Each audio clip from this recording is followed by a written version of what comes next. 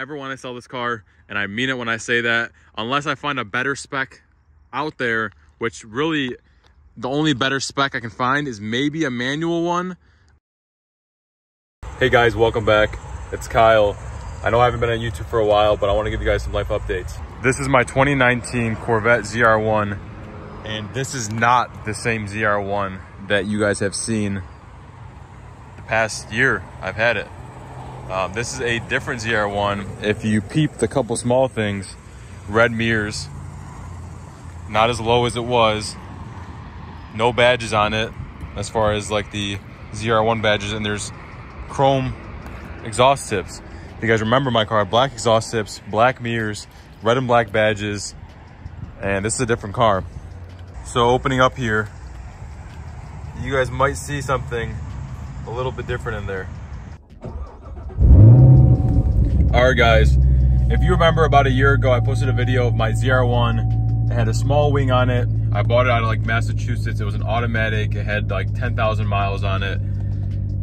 And I was planning to keep the ZR1 forever.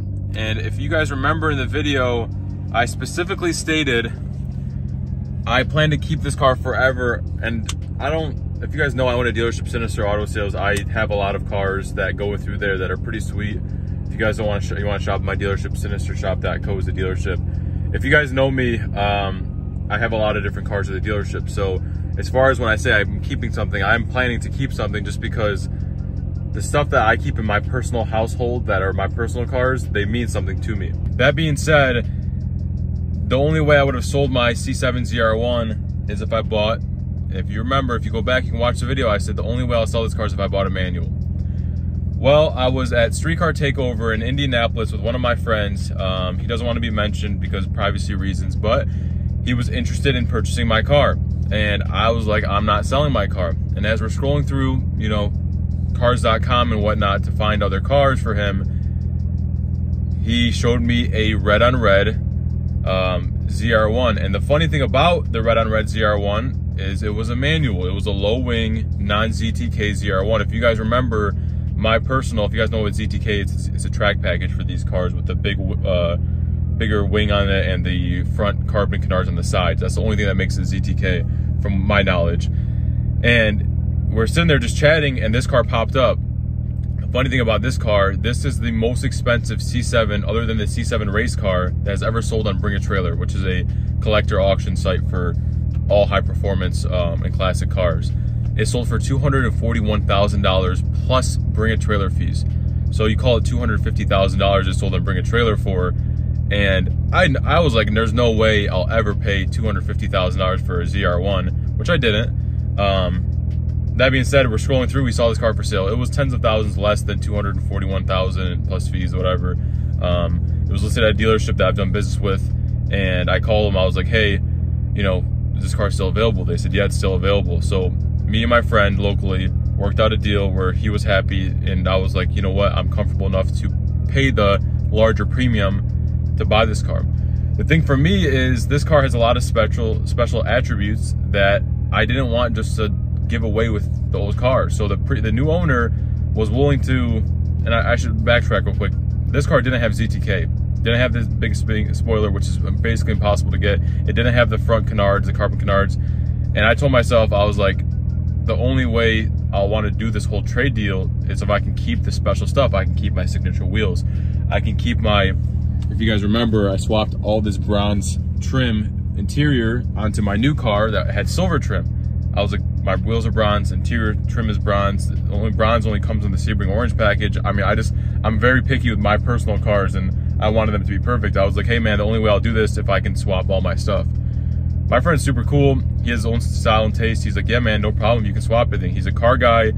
He's not afraid of taking things apart. I mean, we took the steering wheel apart. We, you know, to change the bezel. We changed all the trim. We swapped the seats out because I wanted the backing. And the nice thing about this car, excuse the tire light, but it only has 4,000 miles on it, while mine had about 10. And the nice thing about that, I got a lower mileage car. I have my manual transmission that I always wanted, and yeah, I mean, it worked out for the both of us. And the cool thing is, he got a red on red ZR1, which if you guys don't know, they only made 57 torch red with red interior ZR1s ever. Not any other specifics, not manual, not comp seats. They only made 57 red on red. I'm not sure how many they made in the manual. I'm not sure how many they made in the manual with comp seats. I mean, I'm not that picky when it comes to those statistics that close, but I have my dream collection. If you guys remember though, if you guys follow me on my social media, Sinister Lifestyle, and Facebook, my Kyle Antonio page, I have a lot of friends on Facebook for car enthusiasts, but I bought a Viper back in March, and right here making this video, we're in August, and I bought it back in March. So I haven't showed you guys that car. I'll show you guys that car, but if you guys know my collection, I have a 13 Viper, I have a 12 ZR1 Corvette, and I have a 14 GT500. So I have 12, 13, 14, all the major makes, all supercharged, well, not supercharged, all manual transmission, the V10 and the Viper, of course. And the reason this car, 2019 ZR1, is such an oddball in my collection of the 4 performance cars is this was one of my first sports cars I had when I was like 18. I went on a limb and bought a C7 Z06 in a manual, red on red. And it's always been close to my heart because, you know, that's when I was growing up. That's the car I had. You know, I sold it, unfortunately, because I couldn't afford it at the time. Now that I can afford it, I bought the bigger, badder, older brother version, which is a C7 ZR1. And the cool thing about this car, it's got full paint protection film. So now that you guys know about what I did here, I'll show you guys a little bit around the car. And we're at one of my buddy's PPF shops. And we're here because the car has full PPF on it. There was some spots that needed to be trimmed, some excess PPF, but you know, the full door is PPF, the quarter panel is PPF, the side skirt, that's PPF, the whole back bumper, spoiler. Luckily the spoiler was already PPF before, so the entire car is PPF. Roof, trunk lid here, back of the car. But all this car was, I'll drop some pictures right now of the car, when I bought it from Diamond Motor Works. It was chrome emblems, it had chrome wheels on it, it had, you know, like I said, the emblems, it had, you know, no tints on it, no bronze interior, no wheels on it, you know, the chrome wheels, and no ZTK package. So I changed that all. We spent one day together and we swapped everything, me and my buddy, and now I'm trying to make this car back to the form it was on my automatic car. So I put the LED side markers back on it, I put the ZTK spoiler on it, I put the front canards on it, obviously the wheels, I put black emblems on it. You know, it pretty much looks like the same car. The only thing with this car is it had the chrome emblems, so I had to switch the emblems out. It was a very tough time finding the red and black emblems, which you'll see in this video. I found the red and black emblems that go here on the hood and on the back bumper. Another big thing, my old car had an X-pipe and a GM Performance intake that I added. This car luckily comes with a factory GM Performance intake, so I don't have to buy that, but I had to buy a new X-pipe. You know, obviously it deletes the secondary cats. Another big thing is I took the rear exhaust tips off, or like the axle back, and I got them powder coated black so it all matches because I'm picky. I had the rear diffuser fins I got to do on this car. So those are just little things I'm going to do to this car, and to the normal eye, no one's going to know that I changed anything with this car. It literally looks like the exact same car. It just, I have my special manual transmission because my C7 Z06 back in, what was it, 2018-ish? 2017, I think is when I bought it actually. It was a 7-speed manual. I love the automatic in my old car. It was actually really fast. I ran a 1040 in it. If you've seen my last video at the other street car takeover I was at, and that's pretty fast. 1040 for a pretty much stock car, you know, Toyo tires, and it's decently fast for a rear-wheel drive car, I should say. And this car, I don't really care to go fast. I'll have fun in the manual transmission. I have shop cars, you know, the shop car I have right now, and I have shop cars every year I'll go fast in, but it's literally the perfect car. And 20 years from now, this is something that's gonna be special. The manual with under 5,000 miles. I'll drive it here and there, but honestly, it's only at like 4,300 miles. I don't think I'll probably drive it up to 5,000 in the next couple of years at least. And I have so many toys to play with. But let's get this thing back to the house. Let's get it on the lift. I got to get this rear diffuser completely off, so I'm able to take the exhaust out and send it off to my powder coater. All right, at home now. Got the C6 ZR1 here. You can see a box with their Lloyd mats right there, X-pipe, a little canard for the rear diffuser. We got this thing rolling. Cool thing is too, I got these little inlays I made when I had my other ZR1 in here, like you guys see in the pictures, and I used that to make a template for the new emblems. which, come over here. This is what I was looking for. And these chrome boys here is what came on it. These ugly chrome things and these chrome things. These are the black ones that came on my automatic car I just sold because I changed them to the red. It's nice, it has a little red inlay there too. So the C6 ZR1 here, GT500 here. This is fishing line from when I took off the emblems. I don't know why it's sitting in my wheel there. And my Viper is at Prefix. If you guys know anything about Prefix, they're doing some small things to it to finalize my full build on it. But I'm gonna pull the C701 in forward. This old baby here, I love this car. You guys see it always in the background. My 14 GT500 glass roof car. I don't drive it often, but it was a dream car of mine when I was like 13. I wanted one of these. I didn't even know what a Shelby GT500 was, but I wanted a red Mustang. And as you guys know, I try to find the coolest and the rarest bits of the things. This is a rare color combination along with the manual. This is actually, they only made, I think, like 50 of these too in red. And then I don't even know how many, well, red with the glass roof. I don't even know how many they made in 14 exactly, but the Viper 2, it only has 8,000 miles, one owner car. We'll talk about that in another video, but let me move these cars out. This thing's about to be really loud.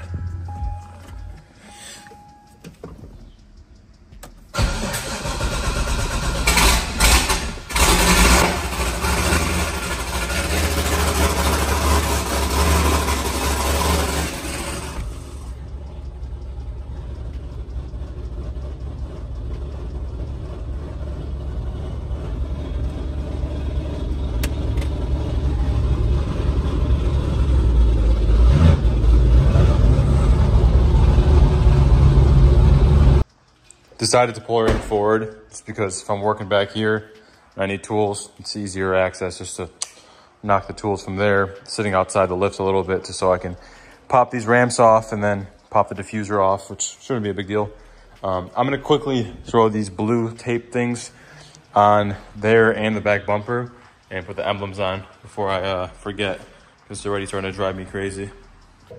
So what's cool about this is I made a template on my old one so I could see where to put the emblem back, because when I pulled this off, I didn't put anything directly back on for, a few days, which is now. But now I have the outline of every emblem when I shaped it before. I know exactly where it should be, height and everything. And you can see that's where I marked the bottom. It's literally flush with the bottom. So it's perfect. I obviously did the same thing with the hood. I'll show you guys in a second. I put that line for the end of the hood that goes closest to the windshield. Well, let's throw this on. Literally perfect. There's nothing more you can ask for than that. I mean, literally, it's perfect. Take the, whatever the hell you call this thing off, and it's perfectly centered. Dirt and debris all over my arms, but that was really easy. I think I've taken these diffusers off like 3 or 4 times now. It's really not that bad. Let me just lay it down gently here on the ground. The little diffuser parts, fins I should say, go right here. So there's like 2. They go on each side, I believe. It's really easy. I mean, there's 8mm on the bottom. There's 2 10s on behind each reflector, which they pop out from the back. These clips pop out from the further side of the inside. So the furthest side, there's clips, 2 10s behind the, on top of the exhaust, 2 behind the license plate there. And really, as soon as you pop those out from the outside, you can reach your hand under, it starts popping out. And then after that, you're able to remove the 2 10s, and they're just 2 or 3 clips on top, and it just pops right out. It's really not bad at all. This thing's really clean. Other than some grass over here, this thing's pretty clean underneath. Seems like there was some dirt and grass on each side of me, but like, look how clean the fender liner is. All in suspension, looks pretty mint. Looks really nice under here. I'm not sure what this 2020 date code is. It says OP 1020. I doubt this thing was built the October 20th of 2020. 815, I'm not sure what that number is. LS, is that upside down? Maybe when it was installed. But yeah, the whole point of this, I gotta remove the axle back, because the only way to do the tips is to take the whole axle back off, and then it cuts off right there. You can see at the X pipe, which I'm going to do a new X pipe anyways, because the old one had an X pipe and this one has the factory middle piping, or whatever you call it, mid pipe with a secondary cat in it. So I have a new X pipe that's going to go there. I just got to get this off because it's going to take about a week or so to get it powder coated and done from the shop I'm taking it to. So I want to get it done and over with now. While this video is taking place, I have somewhere to be in like 10 minutes. One of my good friends' wedding actually. But I got the exhaust fully off pretty much. The axle back and the actuators on the exhaust, all the hangers, or exhaust hangers, whatever the hell you want to call them. The only problem is I think the X pipe holds it in because you can't even see the exhaust like flanges showing at all. And I think I just have to get the X pipe off. So I'm starting to take off the plate, and I might loosen up the X pipe. I might take it off. I'm not sure what I'm going to do exactly at this moment, because I have like 10 minutes till the wedding. But this X pipe is like a 20-minute job if you've done it before. And if you haven't, it's like max an hour. It's really not bad. There's just a bunch of 13 mils and two 18 mils for the plate. And then there's just maybe, I think there's like 12 mil for the flanges. And you might need some ratchets and wrenches for these, but it's pretty easy. With like 5 minutes to spare, I got it off. I got to jump in the shower, put a suit on, and get to a wedding. But what's nice is off, ready to go. Gonna send it out to my powder coater. The nice thing about this is, since it's a 7-speed and not an 8-speed auto, it's a 7-speed manual. There's no like gear shift leverage. What do they call it? Shift. I can't remember the shift line. There's a line here somewhere. I forgot where exactly, but somewhere here there's a line that will cause a problem with getting the driver's side, I think, axle back off. So you have to literally like put it in neutral manually, and then you can get it out. Which the nice thing is, you can see right there, it says like Tremec or something, but it's nice you don't need to do that. And the X pipe literally just fell off. I literally let it rest on here while I got the axle back off, and the rest of it will go back together fast enough. I actually got oil too. I gotta do an oil change on this thing. I'm not sure when the last time I was done.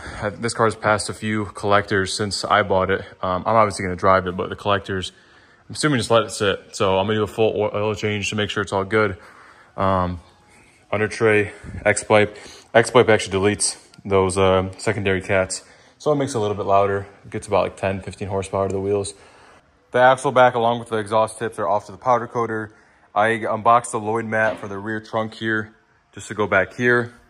It's not sponsored by Lloyd mats, but they make really nice Corvette mats. Corvette racing ones is the ones I picked out for this car. And to show the legitimacy of the build and the car, I have here the window sticker, non-ZTK. It has the performance air intake, which is $700, the GM performance intake, 7-speed manual, torch red, adrenaline red. If I open this up without showing too much information on the seller, $241,000. And if I can show without the VIN on there, you'll see there, Corvette 2019. 241,000. I mean, if you want to look up the VIN, it's all over the internet, so go ahead. But besides that, it's cool. Obviously, that's just to prove the legitimacy of the, you know, the same car. Lloyd mats are cool. Coming over here, I'll show you guys the X pipe I just unboxed, and I already swapped over the exhaust hanger here. And you can see that really the only difference is this. I don't know what's up with all the bracing here. That one doesn't have it. It's a, you know, just an X pipe here, but the secondary cats is getting deleted. You can see, you know, this one looks a little bit taller because it has studs on the bottom, which that one doesn't. There's no difference. There's also exhaust flanges you got to take off. So these little, this area right here, they're rounded. You just put a screwdriver in here and pop each side, and these come off, and then you just slide them onto the area here. But yeah, still gotta wait for the axle back to come back, but I'm just gonna toss this on for now. I just wanted to show you guys the differences here. And this is obviously the skid plate that covers the exhaust. Hey guys, about a week later, I wasn't gonna make a video until I was back. My brother-in-law actually picked up the axle back, and it's ready to go. I'm on vacation out of town in California right now, and something crazy happened. I got a beautiful view here in California, just trying to enjoy my vacation. I don't take many vacations. With the exception of car events, I don't take many. I just, you know, this is one of the vacations, you know, me and my fiance wanted to take and, you know, get away, enjoy ourselves for a bit. So something crazy happened about 4 or 5 hours ago. If you guys don't Bring a Trailer, I was telling you guys my ZR1 was the most expensive C7 ZR1 ever sold on Bring a Trailer. And the caption or the title of this video is gonna be, I bought the most expensive C7 ZR1. You know, the stipulations on Bring a Trailer. And if you guys look right here, this 2019 C7 ZR1 just sold for $251,000 plus Bring a Trailer fees. I was commenting on it, watching it the whole way. I was bidding up to like closer to 200 grand, probably like 160. I think my highest bid was. And I obviously wasn't interested in buying another one. It had 1,300 miles on it. It was red, exact same spec as my car. Although my car didn't factory come with the ZTK package, it did have ZTK. This car had 1,300 miles, and on top of it, something interesting is somebody fat fingered the Carfax, and it had a mileage inconsistency. So that means, I wouldn't say it's a bad Carfax necessarily, if they can get it fixed potentially. But in my opinion, I don't buy stuff with mileage inconsistencies. I don't buy any lemons. I don't buy anything with accidents, you know, stuff like that. But it went for $251,000 with a mileage inconsistency, which is crazy. So that makes that one the most expensive C701 ever sold on Bring a Trailer. I'm still gonna put the caption of the title of this video as mine is that, because, you know, I've already made it so far in the video. I've mentioned it many times into the video, and I don't make enough YouTube videos, so I'm trying to gain traction on this video. If you guys don't like it, you guys can go cry in the comments, but it's not that big of a deal. Call it clickbait or not, but $251,000 for a 7-speed manual. And the reason, if you guys ask why I didn't buy that one, first of all, I already bought mine, and second of all, I wanted red on red. Like I told you guys already, that's kind of my theme. The red with the black and red stitched interior on the one that sold is beautiful, although it's not my spec. And for 1,000 miles, I'd feel bad about driving it. 4,000 miles, I don't feel so bad about driving it, but 1,000 I would. I just wanted to announce it here, so if anyone tries to fact check me, you guys know, this video is updated. But let's get back to the house. Let's get the axle back installed. Let's finish up this video.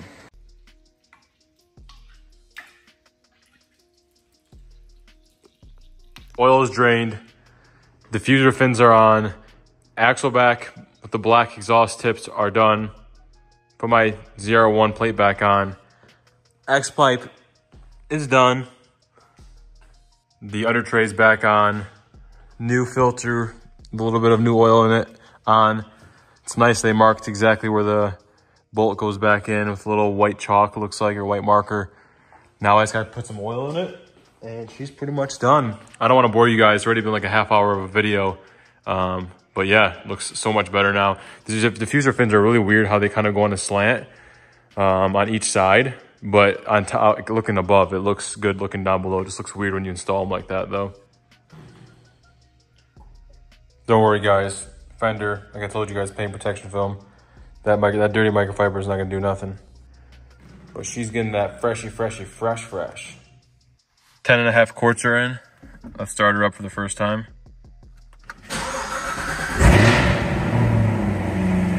The new X-pipe too, sounds good. Sounds just like the other one. I gotta reset the oil light. I can change oil soon. And the tires are from the tires being low when I raced the other one at Streetcar Takeover. I never even aired them up.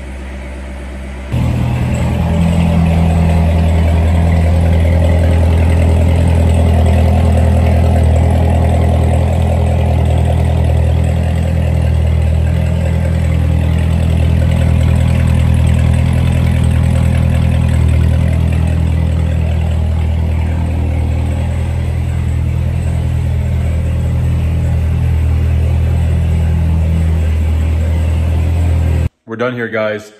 The diffuser fins are done. Axle back powder coated is done. Exhaust X-pipe is done. Emblems done. Tinted windows done. All the stuff I did off camera. Interior trim. ZTK spoiler. ZTK front canards. ZTK, like front canards. I was saying the signature wheels. We're done, guys. I mean, this car is perfect now. Only thing left is to lower it on the factory, lowering bolts and getting alignment. I did an oil change too. I mean, the car is perfect now. There's nothing else it needs. It's literally the same exact car. You wouldn't even tell the difference. Yeah, I hope you guys enjoyed the video. I do this a lot. One of my friends, Hishi, if you guys know us, me and him have a little, fun racing relationship. We kind of laugh and mess with each other online, but we're very good friends. He calls me king of swaps because I do this a lot. I'll make one car perfect with multiple different cars. You know, I did it on my Trackhawk. I'm dropping a few pictures now of my Trackhawk. It came with F8 green, which is like bright green metallic. And I put red interior, which they don't come like that. I bought an 18 Trackhawk, put the red interior into my 21 Trackhawk, and just made one car perfect. I'm doing that here with this car. As much as I love the Trackhawk, it wasn't a keeper car. This right here, I'm keeping it forever. There's really no better spec C7 ZR1 to me personally. And this is the best car I could ever want as far as a C7 Corvette. And I have my perfect C6 ZR1 and my perfect 14 Shelby and my perfect Viper, which is coming up in a new video. You'll be seeing it up next after this video. If you guys have any recommendations on what you want to see next on the channel, please leave it down below. I hope you guys enjoyed this video. It took me a lot to make. It took me a lot of energy, time, and effort to put it together. So I hope you enjoyed it. And if you guys have any questions down below, leave them down below. Follow my Instagram at Sinister Lifestyle. Follow my business page, Sinister Auto Sales. If you guys are looking to buy or sell any performance cars, check out my website. Besides that, guys, I hope you enjoyed the video. I'm out of here. Thanks for watching.